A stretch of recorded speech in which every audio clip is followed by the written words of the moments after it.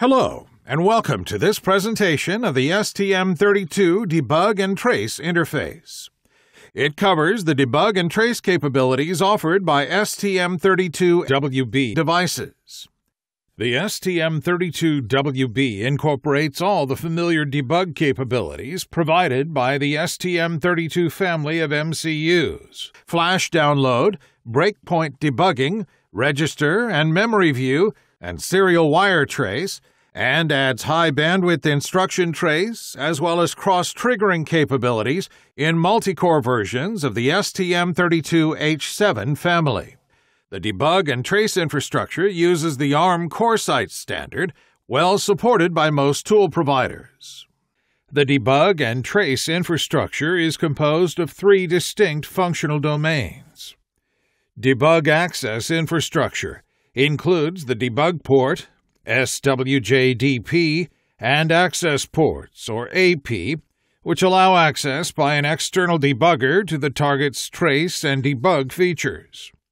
Cortex M0 Plus core includes the processor and associated trace and debug units, DWT, BPU, and CTI.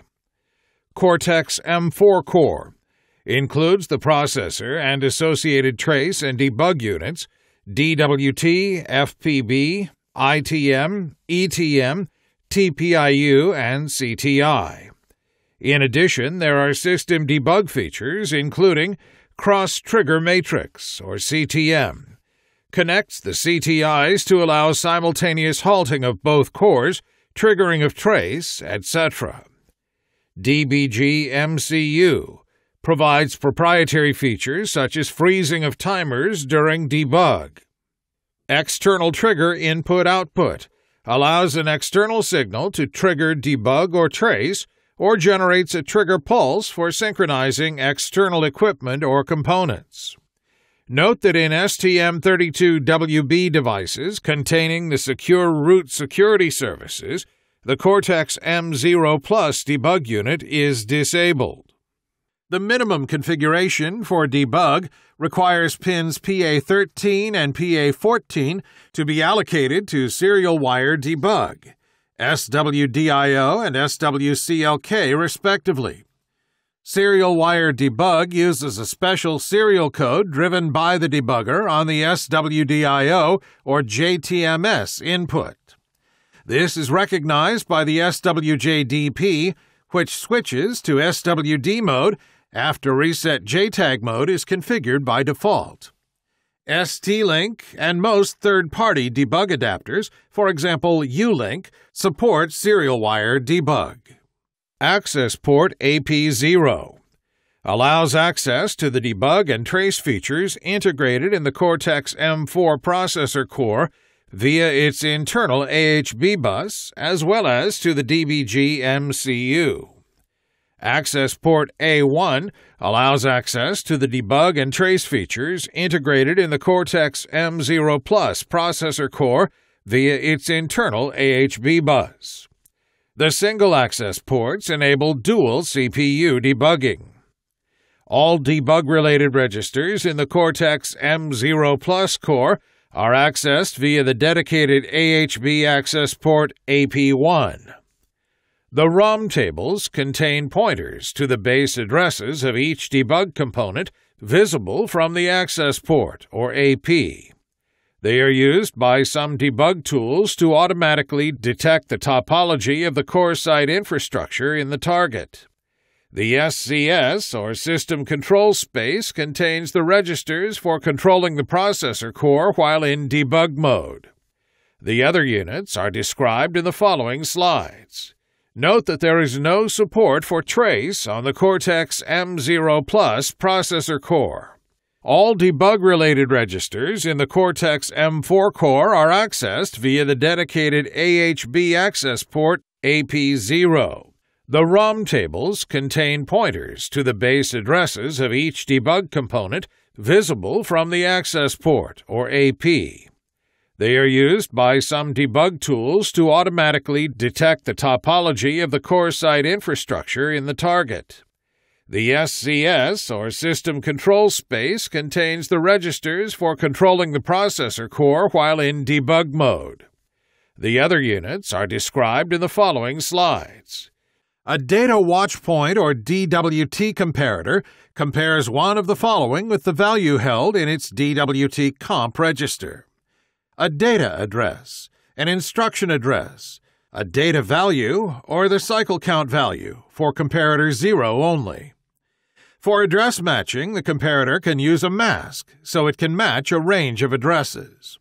On a successful match, the comparator generates one of the following: one or more DWT data trace packets containing one or more of the address of the instruction that caused a data access, an address offset, bits 15 to 0 of the data access address, or the matched data value, a watch point debug event on either the PC value or the access data address, or a CMP match N event that signals the match outside the DWT unit.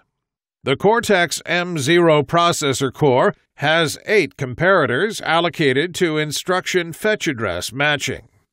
The Cortex M4 processor core has 6 comparators for instruction fetch address matching and 2 for literal load address matching, in other words, data reads to code space. The latter can only be used for patching. Software can write directly to any of 32 by 32-bit instrumentation trace macro cell or ITM stimulus registers to generate packets. The permission level for each port can be programmed. When software writes to an enabled stimulus port, the ITM combines the identity of the port, the size of the write access, and the data written into a packet that writes it to a FIFO. The ITM outputs packets from the FIFO onto the trace bus. Reading a stimulus port register returns the status of the stimulus register, empty or pending in bit 0. If multiple sources generate packets at the same time, the ITM arbitrates the order in which packets are output. The sources are listed here in descending order of priority. In the STM32H7, the embedded trace macro cell, or ETM, is configured for instruction trace only. In other words, data accesses are not included in the trace information. The Trace Port Interface, or TPIU, is only available from STM32WB packages supporting the parallel trace port. The single-wire trace port, or SWO, is available from all STM32WB packages. The trace port width can be programmed from 1 to 4 pins. The bandwidth scales proportionally to the number of pins and the trace CLK frequency, selectable via a divider in the RCC. By applying filters and triggers to the trace sources, ETM notably, the average amount of trace data can be reduced, allowing a lower clock rate or reduced number of pins. The trace SWO pin is multiplexed with the JTDO signal, which is part of the JTAG interface. Hence, single-wire trace is only available when the serial wire debug or SWD interface is enabled. Cross-triggering can be used in dual-core devices to halt both cores simultaneously. When one core hits a breakpoint, its halted output, indicating it has entered debug mode, propagates to the other core and causes it to enter debug as well. Similarly, both cores can restart simultaneously. The cross-trigger feature can also be used to halt the processor with an external trigger signal. This might be an edge on one of the I/O pins. There is a cross-trigger interface, or CTI, in each of the Cortex M processors. To use any of the cross-trigger features, the CTIs must be programmed accordingly by the debugger. The required trigger input signals, or trig-in-N, and trigger output signals, or trig-out-N, need to be connected to the cross-trigger matrix, or CTM. The CTM comprises up to 4 channels, allowing 4 different events to be propagated in parallel. Trigger inputs can be combined in the CTI so that any one of the combined inputs will cause an event on the connected channel.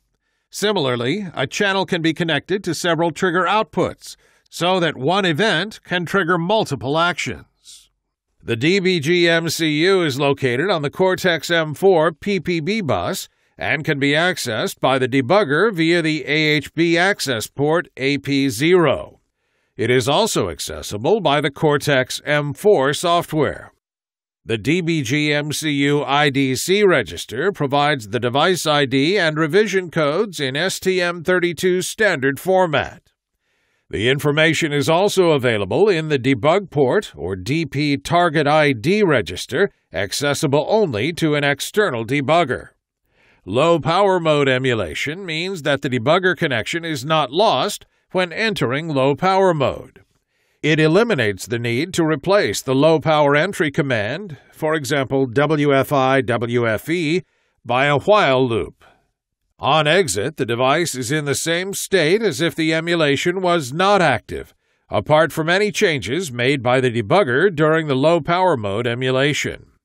Peripheral clock freeze is particularly useful to prevent a watchdog timeout from resetting the device while debugging, without having to rearm the watchdog with the debugger.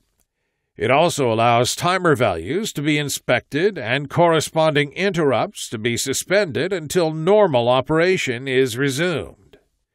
The trace CLK-EN bit ensures that the trace port output is only clocked when needed.